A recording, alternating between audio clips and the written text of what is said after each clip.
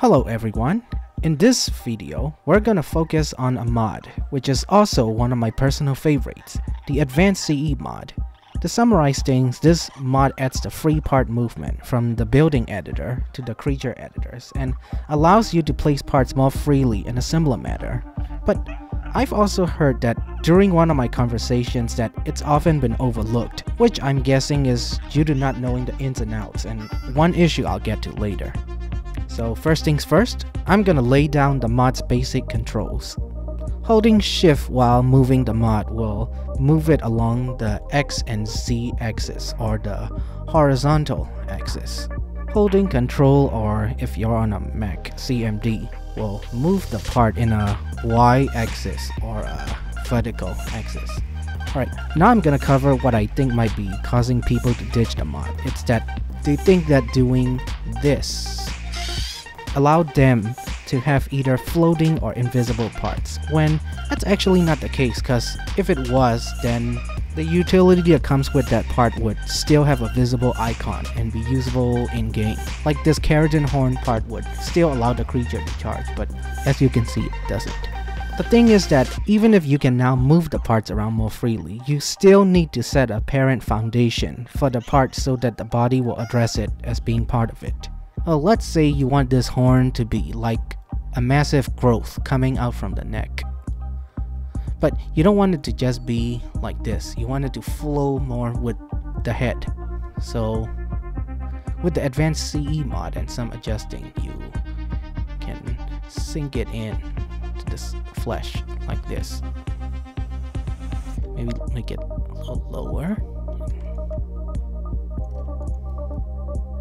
See? And it still functions, and now it flows more as well. And there's also other things you can do with the same rule. Like you want this creature's beak to be shorter without modifying it too much. So what you can do is like sink it a little bit like this. And you can, just stop right there, or you can even take it even further by sinking it right into the head like that, and then expanding the corners of the mouth. See, that's a really cool effect you got there.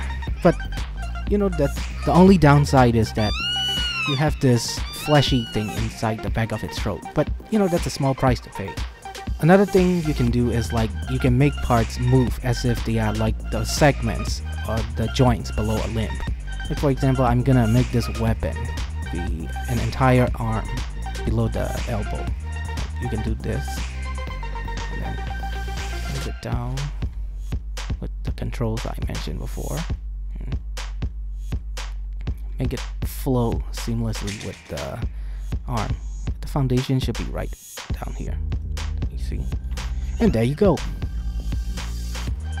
You can also adjust it a little bit more to hide the hand below further. Another cool thing you can also do is make feet and graspers flow more seamlessly with the limbs, so that it won't just look like you stuck a functioning hand onto an amputated arm or a leg. Like you can